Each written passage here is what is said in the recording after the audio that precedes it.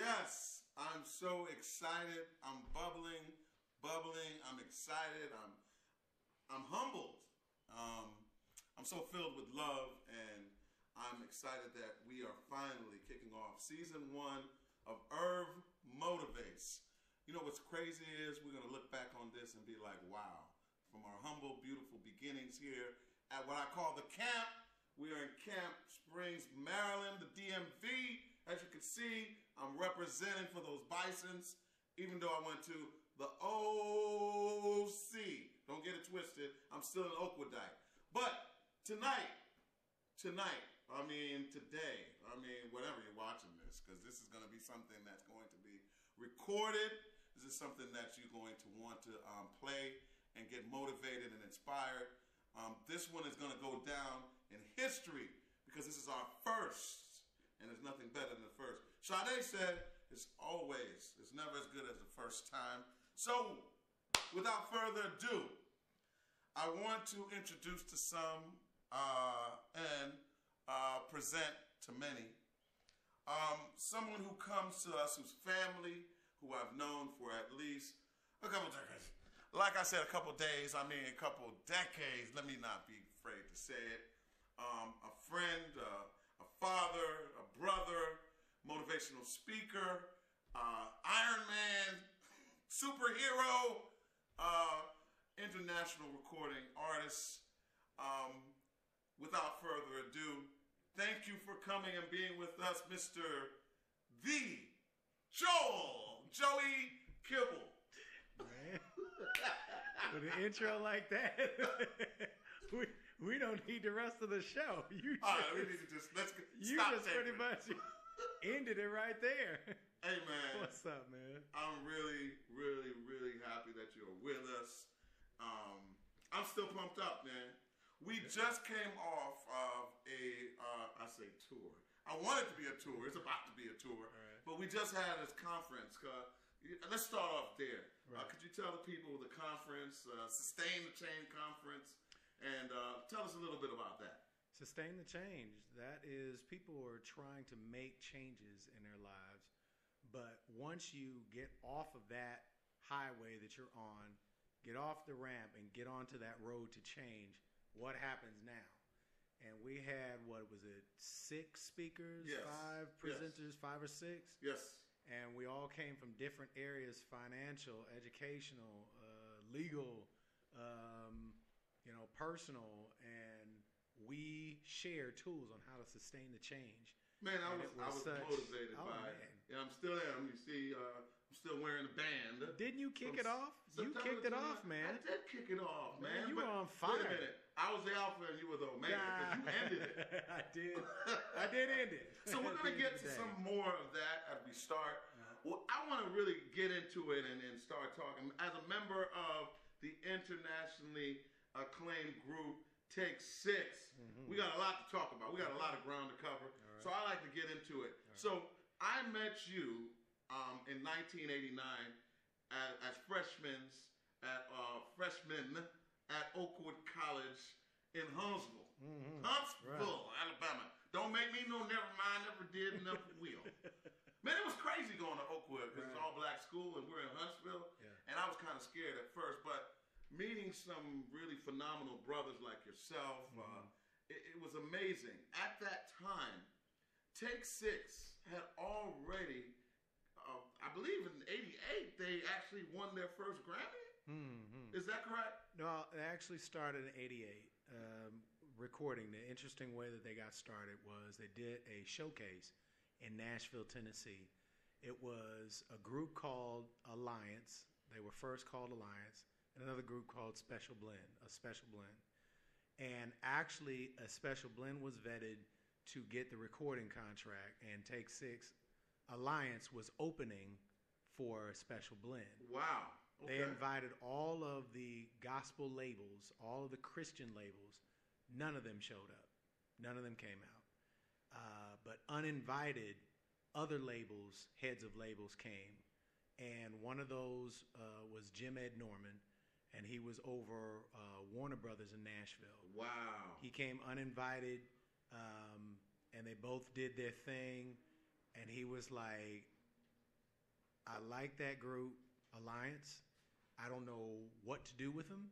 Wow. But let's talk. Let's find something. Eventually, that became them signing with Warner Brothers.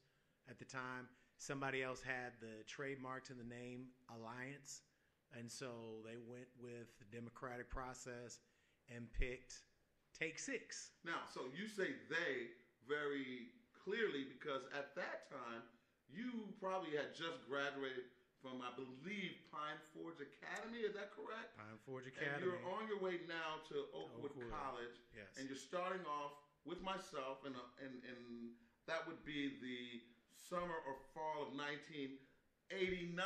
Right. And we were all at Cunningham Hall. Mm. It was not co-ed at all. Mm. It was a boys' dorm. Still isn't. And right. More things change, the more they remain the same. Right. And so people knew like you were that dude on campus, right? I mean, just saying. Because you were Mark Kibble's little brother. So, and it wasn't like you weren't a singer yourself, right? I mean, you were singing and you have the talent then. It wasn't like... I had my own groups. I had a couple of groups. I had a group when I was at Oakwood Academy. And then that was the first 2 years. And then the last 2 years, I went to Pine Forge Academy. Gotcha. I had a group then. Now, interestingly... people don't know that when Alliance was really getting ready to go professional, that 3 of the members left then. 3 of the original members left. And my brother tried to get me into the group then. Oh, wow. I was in high school, though, and my parents were like, no go, absolutely not. Right. Because this is the music industry. Right. You're going to fall on your face. You need to have an education. You ain't getting out of school to do such and such. So, well, that's funny you should say that though, because you go to Oakwood. Yeah. Not to interrupt you here, but I don't even know if you had finished the first semester. Yeah. How did that work? Well, so again, this is before I went to Oakwood. Okay. And my parents were like, "Nah, he's in high school. You're not doing that." Right. So this was the second time that Mervyn Warren left the group in 1991. And Mark was like, you know what, we're considering, having you replace Merv, sit for a second, see how you feel about it, pray about it, and then let us know. And I mean, my head is blown. So for the first 7 years of being in Take Six, I, of course, self-doubting and all that kind of stuff, was like, why did they ask me?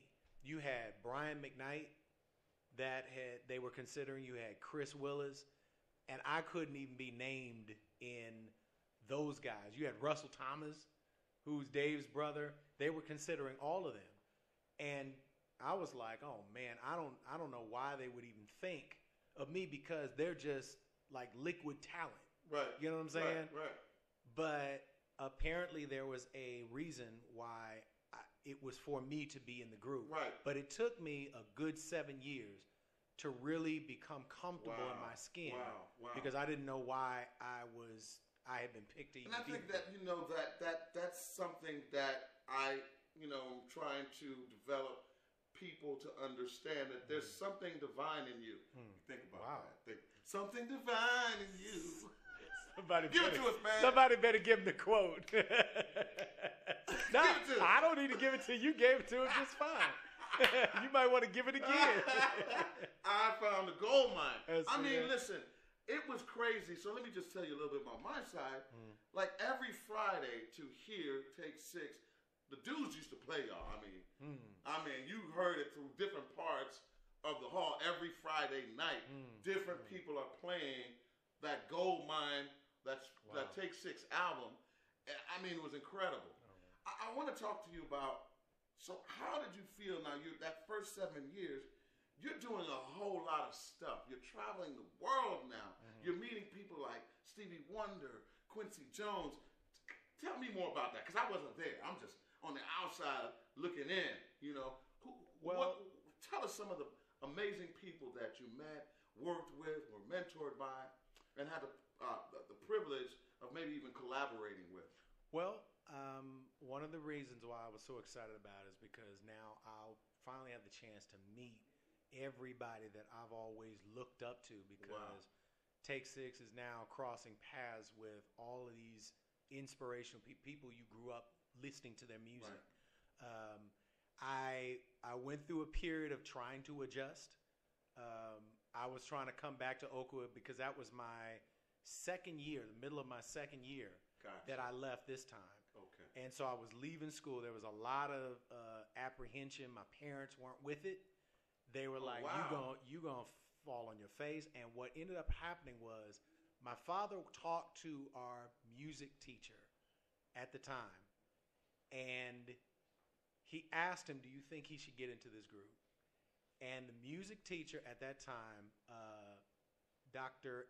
Anthony, I think his name was Anthony, he said, "Let him join the group. There are things that I could never teach him in books. Wow. That he will now experience because he's going to these cultures. Right. He's going to these different tongues, these different languages. I'll never be able to teach him that. Wow. Let him experience that." Amazing. Experience is a hard teacher. Right. And that's actually what tipped the scales for my dad. Wow. That's when my dad let his hands off and was like, "Okay, we'll just do your thing." So now on the flip side of that, you're meeting, going to the Grammys, and you're meeting, who are some of the people that, because I know some of them. I mean, Quincy there Jones. Are a lot of Quincy Jones, Whitney Houston, Stevie Wonder, Ray Charles. You know, one thing I know about Joey is this: he's a very humble dude, and he's not the type of guy that likes to, you know what I mean? I know that about you. But for the purposes of this, because we're trying to really motivate people and let them know you can, not that you were in the gutter, not that you were in the streets and homeless, but you were a regular guy with some talent, and how God could take somebody from nowhere and then put them on the pedestal before the world. You sang before 4 sitting presidents. I mean, this is not, Margaret Mead says, there's no reason for you to play small, right?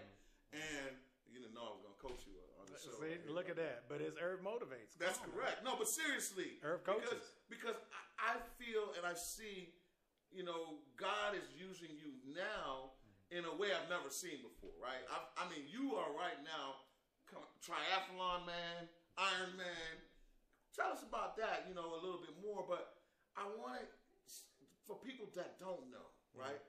They might be able to go to YouTube and, find Gold Mine and Take Six's albums. But there's some things that you did and you've received producer credit for that a lot of people don't know. Like before I found out you did something for Martin Lawrence's show that you got one of the producer's credits to produce that song, the theme song. Tell us a little bit about that and maybe some things that we don't know. We've been looking to get into commercials and get into doing themes, and somebody from, I think, Warner Brothers was like, "Hey, they're looking for a theme for Martin's show, the next season of the show." And so Paul Wright, Mark, my brother, and myself, we were like, you know what? Let's come up with something. I think we could do something. So we listened to the theme that they had presently. Mark, who is a consummate arranger, started getting on it, arranging. Paul had the technical know-how to get all this stuff together. And we did a theme that we pitched to the Martin producers. And, I guess we were just trying some of everything. There are other commercials that we pitched toward as well that, some of them we didn't get. They got a Mitsubishi commercial when they had the little DAT tapes. That was just before I got into the group. So they actually landed that one. But they were just trying different ones. For some reason, this one hit. They liked it. That was new for us. We didn't know how to deal with that. But that was, we had writing contracts with Warner Chappell. And so it helped, even though we really kind of pushed that ourselves, it helped to have Warner Chappell behind us to be able to make the negotiations. And they stepped in and put it in for the next 2 seasons, I guess, with Martin. Wow. So that was deep to see your name in the credit. And hear your voice actually. Now, how does that work in terms of residuals? I mean, not to get too deep into the music business. No, write something like that. As an attorney, I think, a lot of attorneys are watching, and we're going to have some of these attorneys that are going to be on our show to share with some of the music people who will be watching. How does that work when you get residuals and that type of when you write a theme and they pick up that theme, whatever you're negotiating at that time, whenever they play that for the episode, you get paid for that. You're supposed to get paid for that. Right. If that show pretty much ends, but you're actually, it's gone into syndication. Right. You get paid for that. Wow. When it goes out of the United States and goes into the show is shown in different countries. Wow. You get paid for those airings in those countries. And so your intellectual property is your gold. Wow. And you got to treat that you have to protect that. Right. Because there are a lot of intellectual vultures out there that will take your ideas and they'll run with them. Right. A report just came out recently of the individual, I'm not sure of his name, who actually sang, I believe he sang the song for Disney's Lion King. And Disney apparently had offered him $2 million to just basically, sing the song. For some reason, he said he knew what you're saying about residuals, and he denied the one-time flat payment of $2 million, which most people are going to take, right? $2 million? Yeah. And he denied it, and now with his residuals, he's made way more than $2 million. If they were going to offer you $2 million to do that, and they're trying to pay you up front, they know in their minds that they're going to make over $20 million. Wow. It's not even just over $20 million. That's payment for your kids. Wow. Because that continues to pay you. Your work that you do continues to pay you. And people don't realize that they already have in their heads what they need. They already have in their hands what will take care of their families. Right. But if they don't realize that that is your seed that you need to plant that's going to feed your family, they will sell that to other people, and other people will take that and profit it. Right. Now, so same in the music industry. Right before we go to break, I want you to touch upon two things. Okay. No one thing, we were talking a little bit more. I want to know who were some of your best influences coming up in terms of music. Coming up first. And on the flip side of that question, who are some of the people that you listen to now? Wow. Well, the Stevie Wonders. Now, remember, I came from a religious family. My dad was a pastor, so he wasn't trying to let us listen to any secular music. Wow. Except for what he picked. Now, he had country western stuff that he always used to listen to. Right. But, I used to listen to what my brother and sister listened to. Sister Sledge, Stevie Wonder, some Ray Charles. I also listened, because I looked up to my brother, I listened to the vocal stuff he was listening to, Manhattan Transfer and Singers Unlimited, because that was the cool stuff. Right. Their harmonies, the harmonies he liked were based off of big band arrangements done vocally. And so Singers Unlimited was way ahead of their time.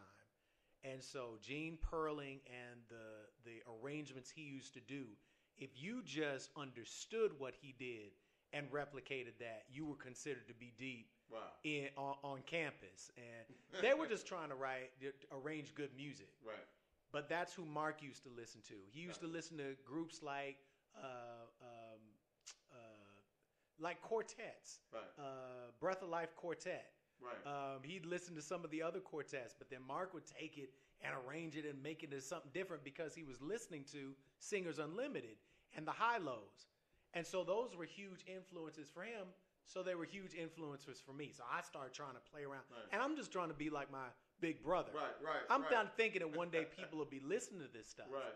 But in the process of arranging it, it was training my ear to hear this stuff. So that at one point, when I get called on later on, I already have the ear for it because I'm listening. But we used to listen to all those, Daryl Coley, Aretha Franklin, all those people that are icons in their own right. So now, who are some of the people that you're listening to? Man, a lot of these younger people are amazing. Right now, Jay Moss. Jay Moss has taken some of everything he hears and with his team have created this. It's like they've taken what we did and now they've taken the baton and they're taking it further. They're trying new stuff. They're trying new styles with it.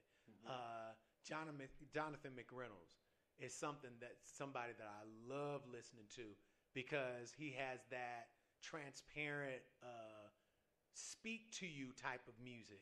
And he has it with guitar, I love listening to that. You know, I still listen to Manhattan Transfer.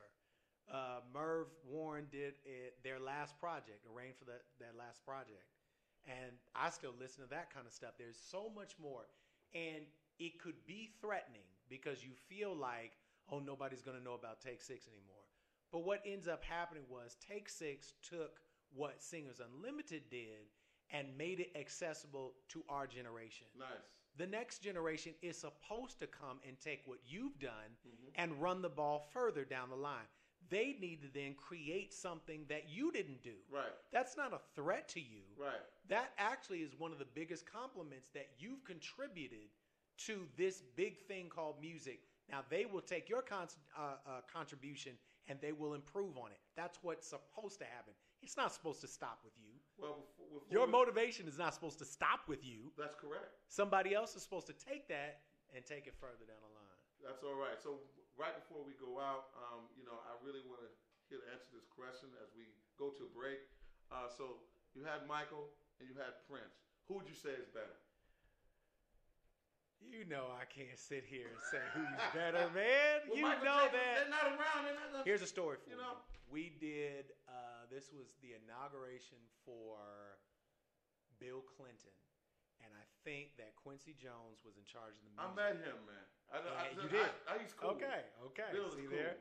Bill's cool. And while we were rehearsing, it was funny that we were rehearsing with all the artists, Patty Austin, all these Babyface, everybody, and we were all in this tent, different rooms in the tent. And when we went up to do our segment, where we had to learn this big theme song, everybody was doing their part. Yeah. These two guys kept running on stage. One guy's got somebody by the shoulder, and they're running through the stage, and we're just like, what is this? What is this about? So they were preparing for the guest secret artist that was going to be there the next day, which turned out to be Michael Jackson. Wow. So, which was funny because now as we're walking the next day of the inauguration, we're walking through under the bleachers and they're leading us. And I pass him and he is standing hidden, supposed to be hidden, right here underneath the bleachers where nobody could see him. And I know I saw him. Right. And we went up and of course he's the featured guest that nobody knew about. Right. And so is that crazy? Like, even at that level, they're hiding Michael Jackson from the other stars? That seems to have been most of his life. Wow. So after all this was over, all of the artists were walking together back to the tent. It was kind of a free-for-all. So everybody was just trying to get back to the next event. Right. And so we're all crowded, and I look up, and literally next to me is Michael, and he's walking with me, and I'm sitting here like, first of all, he's taller than I am. I didn't know he was that tall. What? But second of all, I was like, am I going to take the chance? Should I do it? And I was like, this dude, he meets crazy fans all the time. I'm not going to do it, And I'm not going to make this dude feel crazy. But literally, I thought to myself, maybe I should just shake his hand. I copped out then. Okay. But I said, so I say that to say he was huge in his own right. Prince was huge in his own right, man. You can try to compare the two, but they made two separate contributions. That's what I said. That were incredible. That's why I said stop comparing him. Right. It's like, Tupac and Biggie, right. LeBron James, Michael Jordan. Right. Let them make their contributions on life. You know what I'm saying? We're all great, and we all have a room for greatness, and there's always a position for you. If you stay in your lane, there won't be any accidents. We're going to go to break right now.